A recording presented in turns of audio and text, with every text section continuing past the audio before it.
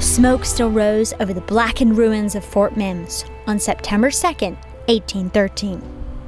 Only 3 days had passed since the fall of the fort. Red Stick forces now unleashed a second attack. The new target was a frontier community on Bassett Creek in today's Clarke County, Alabama. Since the fall of Mims Station, commanded by the late Major Beasley, the enemy have not been inactive. On the first instant, 2 of Colonel Carson's spies were wounded on the Alabama. On the second, 2 families of women and children, 12 in number, were killed on Bassett's Creek, and 1 woman and child were badly wounded and scalped, but have been brought into Fort Madison.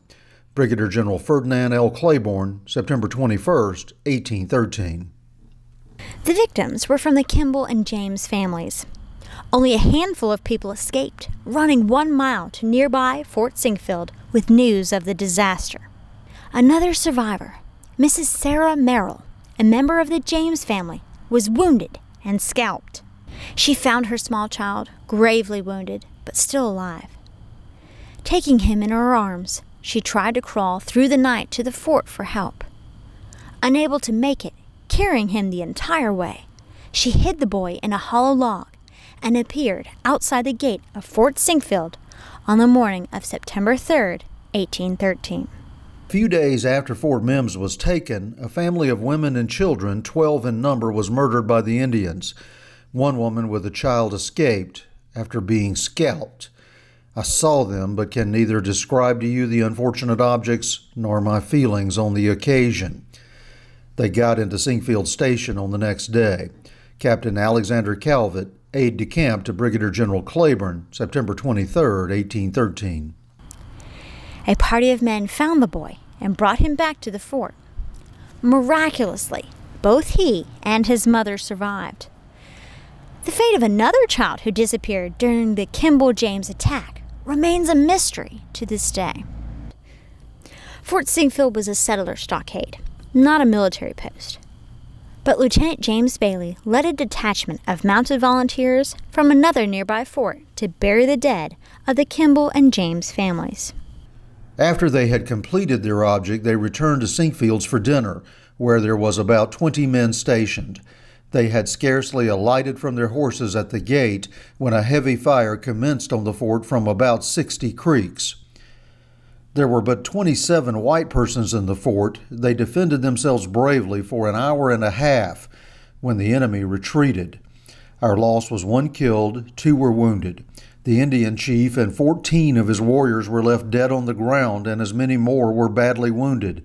They took 7 dragoon horses that were tied to the gate. Captain Alexander Calvert, September 23, 1813. General Claiborne's report of the attack, based on eyewitness accounts, was similar. Colonel Carson sent out Lieutenant Bailey and 11 dragoons to bury the dead.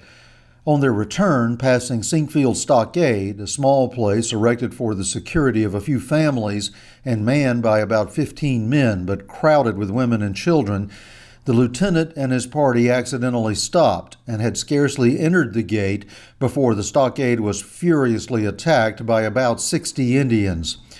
The dragoons were fortunately armed with good muskets in addition to their swords and defended the place with great gallantry. The few citizens who were within the walls also fought well. After an action of 2 hours, the enemy retreated, leaving their chief dead within a few yards of the gate. 4 other dead bodies were found, and it is supposed several were taken off, as it is their custom to do whenever in their power. Our loss was 1 man and 1 woman killed, and some dragoon horses taken off. Brigadier General Ferdinand L. Claiborne, September 21, 1813. In later years, many colorful legends grew about the Battle of Fort Sinquefield. Perhaps the most popular is the story of Isaac Hayden, who literally let slip the dogs of war to save a group of women. Several women were at the spring whose retreat was hopelessly cut off, and now was performed a sudden deed of noble daring. Isaac Hayden, mounted on a horse, cheered all the dogs of the fort, a number 60 or more, upon the Indians, and dashed forward himself to the defense of the women. The ascent from the spring is steep. The bold horsemen and the fierce hounds rush down, and the Creek warriors were forced to halt and defend themselves from these dogs of war. The brave dogs did their duty well, and the gallant Hayden effectually secured the entrance into the fort of every woman except one, Mrs. Phillips, whom the Indians overtook and scalped. Hayden's coat was riddled, it is said, with bullets. His bold horse fell under him, but recovering again, followed his unharmed rider into the fort. Reverend T.H. Ball, 1877. The storytellers said that the attack on the fort was led by the prophet Josiah Francis, although he is not mentioned in the eyewitness reports written in the days after the battle. Fort Sinquefield was abandoned as soon as the Red Sticks withdrew. The remaining settlers left for their own safety.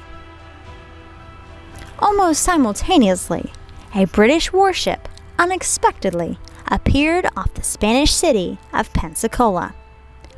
The importance of its mission as our series continues. Exploring the War of 1812 on the Gulf Coast. I'm Rachel Conrad for 2 Egg TV.